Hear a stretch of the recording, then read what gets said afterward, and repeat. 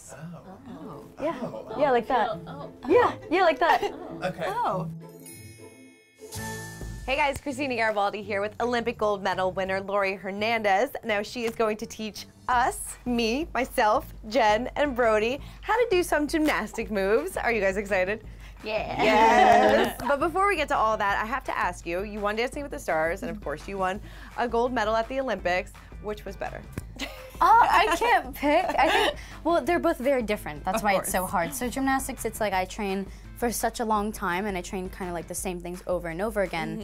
And then it gets to the point where, okay, I have one more routine, can I hit it? So it's a lot of pressure in that sense, but it's so like relieving to be able to get to the Olympics. Whereas Dancing with the Stars, one thing changes after another. It's in a short period of time, but we still got through it, even though it was super stressful. So I love both. Where do you keep your mirror ball trophy and your medals? So the mirror ball is kind of like in the middle of the living room, Okay. I guess. My The mom did focal that. point. And the medals are actually in a safe Oh, right now. that's smart. Are you training for the 2020 Olympics? I mean, I've been taking a little break, but soon I'll Soon? be coming back. Also, I have like 1 year of high school left. I'm looking into college, so a lot of cool things. A lot of great things coming up. That's Yeah. awesome. Well, speaking of great things, you're going to teach us some beginner tips for gymnastics, right? Okay. So what do we need to learn? What's the essential move? Okay, so I guess the one thing I'm gonna teach you guys is how to finish properly, because that's really important. Your finish is everything. When the judges watch your routine, the cherry on top is the way that you finish.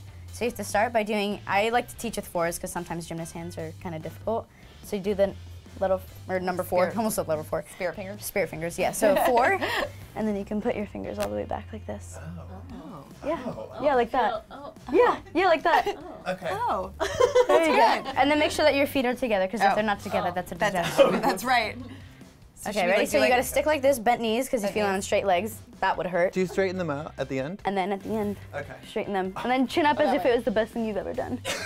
Oh, okay. And then, The chin is important. the chin is important, because if you finish down, then you don't look confident, and they are gonna say, well, she wasn't confident in what she did. Why should we be confident in what she did?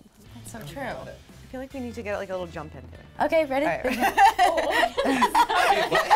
Like a little jump, right? 1, 2, jump, Jump. and finish on your fours. Yes, and chin no, up. wait.